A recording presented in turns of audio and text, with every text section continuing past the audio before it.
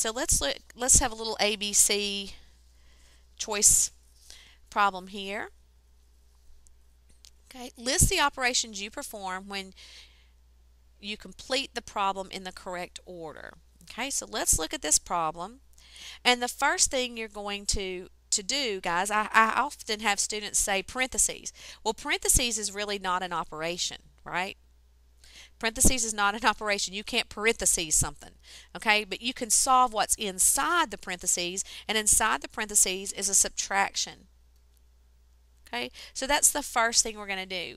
We're going to work that subtraction problem. Okay, and you'll notice here that you have subtract, subtract, subtract on all of these problems as the first step. So we know that D cannot be our correct answer because we're not going to divide first in this case.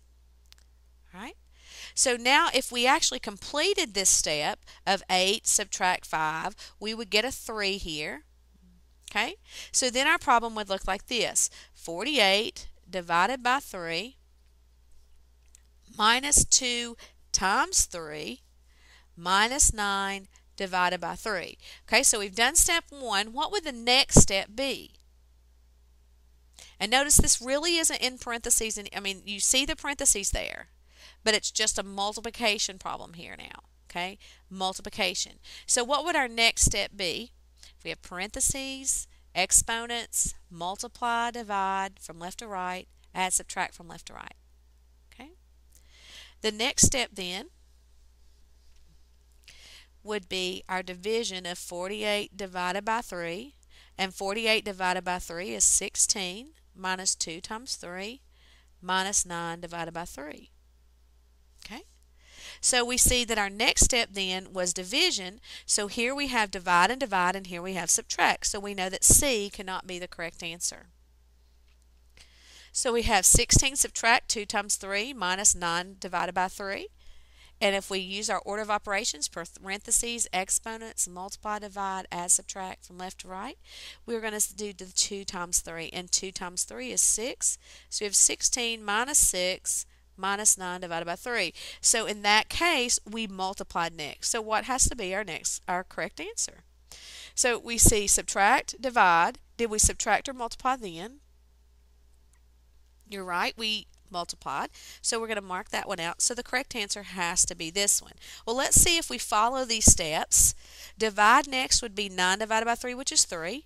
Then we would say, I'm going to have to write it up here, ran out of room, 16 minus 6 minus 3. Well, 16 minus 6 is 10, minus 3 is 7. Okay, so we ended up subtracting and subtracting, so that should be our right answer. Let's check it on the calculator. We have 48 divided by 3 minus 2 times, and I put the parentheses up there. Notice that. That's extremely important or you'll get the wrong answer. 8 minus 5 in parentheses minus 9 divided by 3 and equals. And we got the correct answer of 7. Okay? It's very important to use the correct order to solve your problem or you'll get a different answer. And most of the time when you're solving these order of operation problems, the textbook authors are going to be kind to you and your answer will be a whole number.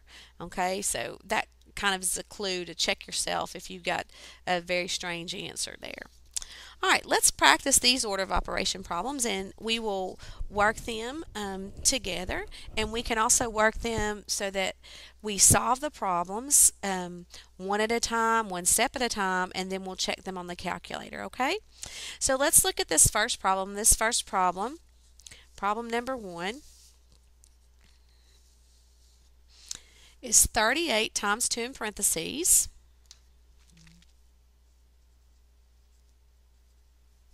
divided by 8 plus 11, and that's also in parentheses, plus 19 minus 4. Okay, so let's solve this problem using the order of operations and also the funnel method where we're working just one step at a time.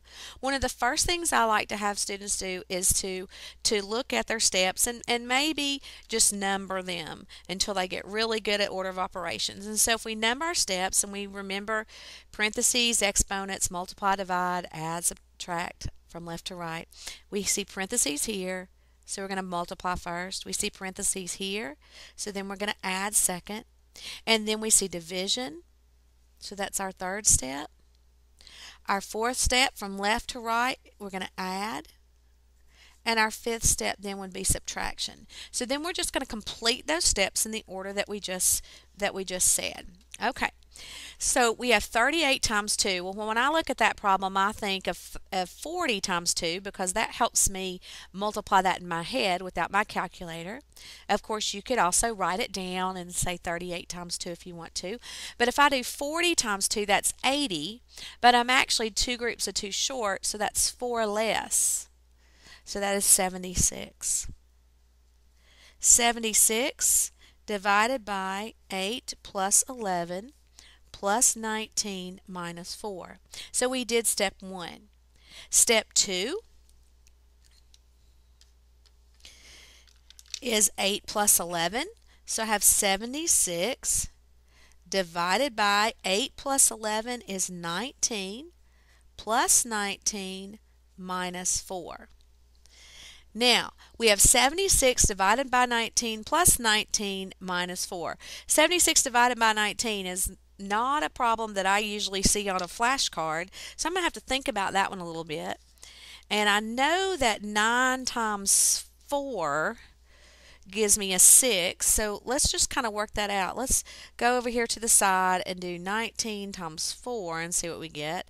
9 times 4 is 36, carry the 3, 4 times 1 is 4 plus 3 is 76. So I know that 76 divided by 19 is 4. So I have 4 plus 19 minus 4. Okay. All right, 4 plus 19 minus 4. Well, 4 plus 19, if I just add 1 here, that makes 20, and then 3 more is 23 minus 4. Well, we just added 4. Now we're going to subtract that 4. So we're going to be back at 19, and that's our final answer there. Okay, we did one step at a time. Let's check this problem using the calculator, which correctly does order of operations. We're going to clear it out. And remember, we're going to put our parentheses in there every time. So we have parentheses 38 times 2, parentheses, divide by, parentheses 8 plus 11, parentheses, plus 19 minus 4 equals. And we got our answer of 19. So we did that problem correctly. Long problem there with 5 steps, okay? Good job. Now let's try another problem. Mr. Lamy gave us a harder problem this time to solve. Look at all those parentheses. Okay? This is something that students will often ask, well, which one do I do first? You do the innermost parentheses. So this one's the outer parentheses. These are the inner parentheses. So let's write this problem down. We have 54 divided by 7 times 4. And that part is parentheses. And then parentheses 1 squared plus 19 minus 10, parentheses, and parentheses, okay? And sometimes you might see those as brackets that look like that, or even prettier, fancier brackets that look like that. But they're just other ways to write parentheses, okay? All right, 54 divided by, in parentheses, 7 times 4 minus, parentheses, 1 squared plus 19 minus 10, parentheses, parentheses. Okay, so we have all that down. And now we're going to look and see what steps we're going to use to solve these problems. Okay, well, we know that we have to work the innermost parentheses first. And when we look at the innermost parentheses, we see 1 squared plus 19 minus 10. If we remember our little song, or we remember a PEMDAS, parentheses, exponents, because we can't solve 1 squared plus 19 minus 10 until we do the exponents. So we're going to do the 1 squared first. Then add, subtract from left to right. So we're going to do the addition second, and third the subtraction. So we've solved those parentheses once we do those 3 steps. And now we're going to look outside those parentheses to the next set of parentheses. And there we see multiplication and the subtraction. So when we get this whole answer, we are going to end up with multiplication and subtraction. So multiplication is going to be our 4th step, our 5th step, this parentheses, and we'll have all that solved. Whew, that's a lot, isn't it? And then we're going to go back all the way over here to this step and do our 6th step. Okay? There's a whole lot of steps to this problem as well. But when we break it down and do one step at a time, it makes it easier. Like my mom always says, how do you eat an elephant? You eat it one step at a time, one bite at a time, right?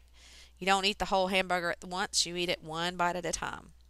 Of course, I guess if it came from Circle Burger, you might eat it all at once. Okay, let's go ahead and solve this problem. We have 1 squared. Okay, and I know that 1 times 1 or 1 squared is going to be 1. So I know this seems a little bit overkill here, but we're going to write this whole problem out again, but with our answer to step 1. Okay, and when you get really good at that, you won't have to do that anymore. But it just kind of helps you stay on the right track and not miss your problem. Okay, so that's why we're doing it today. All right, now the next step we said was to add this answer right here. So 1 plus 19.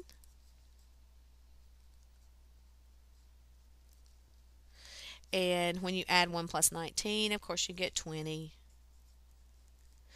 All right, so we've done that step. We've done step 2. Now let's do step 3, which was to subtract 20 minus 10. So we have 54 divided by 7 times 4 minus 20 minus 10, which is 10. And we can leave that in parentheses. It doesn't matter there. You can leave it out of the parentheses or leave it in. Our next step then, we said step 4 was to multiply 7 times 4. So we have 54 divided by, and 7 times 4. You can do 2 7s and then 2 7s and get 28 minus 10. So we still have to work inside our parentheses. This is step 5 we're working now. And on step 5 here, 28 minus 10. So we have 54 divided by 28 minus 10, then would be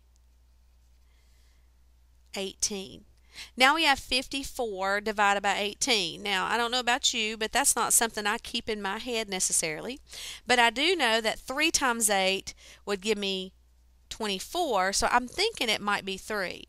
Or I could also think of this as 20, and 3 20s is 60, so I think I'm really pretty close. But we'll go over here to the side and say 18 times 3. Well, 3 times 8 is 24. This is the algorithm, just the normal way to solve that. And 3 times 3, or 3 times 1 is 3, plus 2 is 54.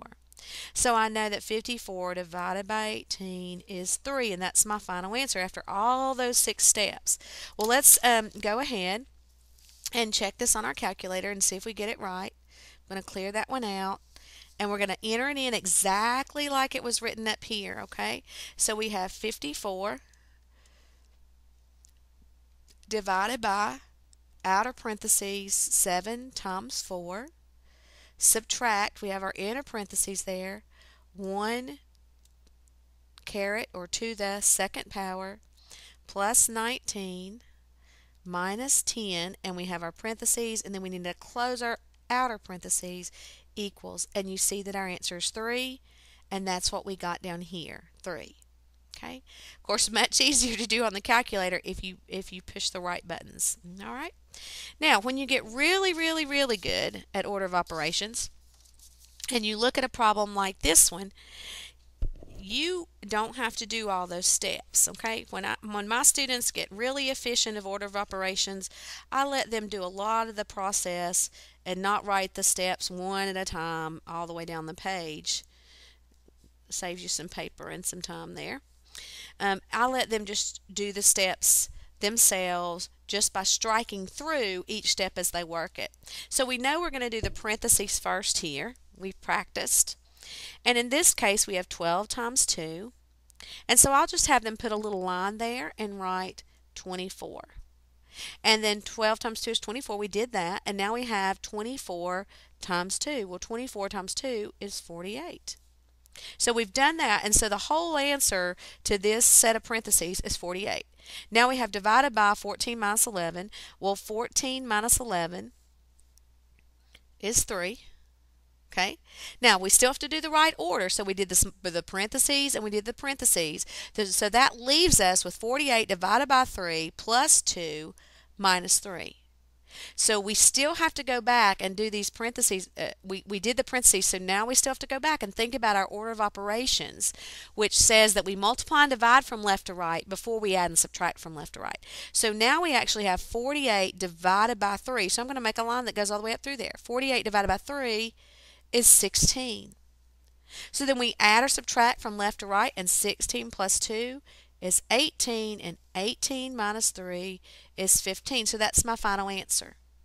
Now, this comes, and it comes quite easily to you after you've practiced your order of operations problems for a while. But of course, it's always nice to go back and check your work. Okay, we want to be correct, don't we? So we have parentheses 12 times 2 times 2, close those parentheses, divided by parentheses 14 minus 11 parentheses plus 2 minus 3, and equals 15, and that's the same answer. Okay, so this is just another more advanced way. And of course, some students say, well, I can do the whole thing in my head. Well, that's great, but show me a little bit of your work so I can see where you made your mistake. Maybe you got to this point and said 16 minus 3 and then added your 2. Okay, so you got to be careful still, even if you're doing that this way, so that you use the correct order of operations. Okay, so those are some example problems of order of operations. And sometimes when you do an order of operations problems, you'll have an expression and it asks you to substitute numbers in. So substitute numbers for variables in numeric expressions and simplify. Now, in the place of variables, put a parenthesis and place the variable inside. And you'll see the steps here. And it'll have this expression, this variable expression here, 3a minus 2 to the third power, or 2 cubed, divided by b. Well, it gave us the value for a, and the value for a is 7, and the value for b is negative 4. Throwing in those integers there. All right?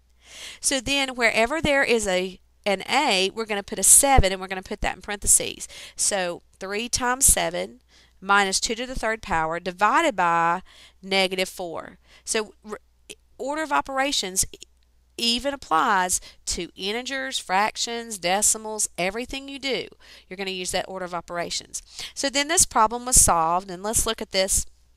If we're going to solve this problem, 3 times 7, I'm going to go ahead and write right on here, and maybe use a different marker so you can see it just a little bit better.